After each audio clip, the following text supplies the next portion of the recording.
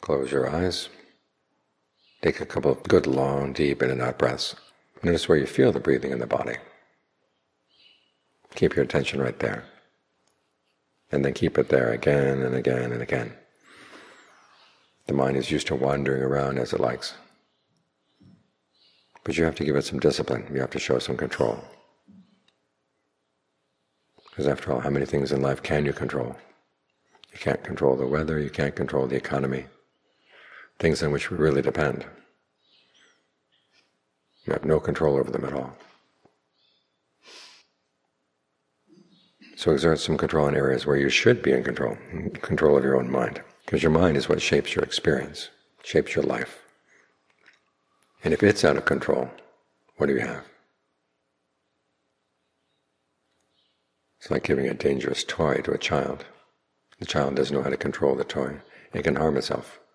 It's the same with the mind. We can end up doing and saying and thinking lots of things that will destroy ourselves without knowing what we're doing. So we have the Buddha to teach us what is skillful and what is not skillful in the long run. But then it's up to us to exert some control over our actions. Someone once asked a monk, what is the result of action? And he said, well, all actions result in pain. Thinking that all the things that we experience in life are inconstant, stressful, not self.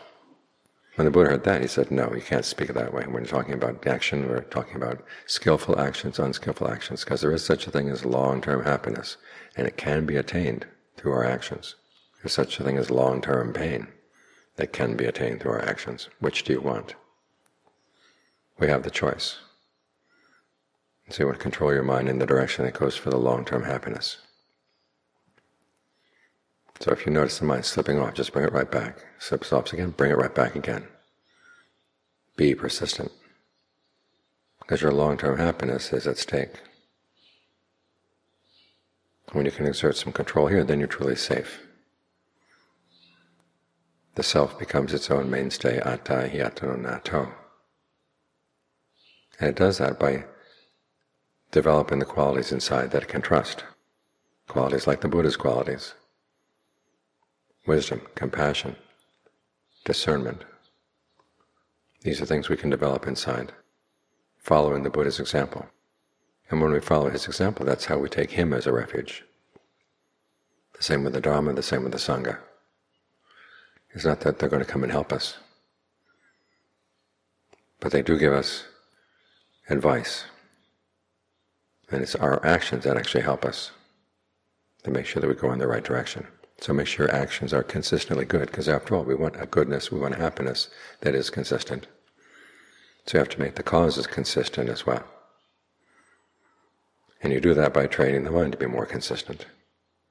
Tell it to stay with one thing and it stays. And of course, you don't just use force with it. We work with the breath. We try to make the breath comfortable so the mind is happy to stay here, interested in staying here. Because that's a lot of the trick to training the mind. You have to take an interest in doing this. When you find it's interesting to overcome your greed, overcome your aversion, overcome your delusion. When you find it interesting to see how you can say no to the mind when it wants to say something that it knows it shouldn't be saying. If you can find that interesting, that's half the battle.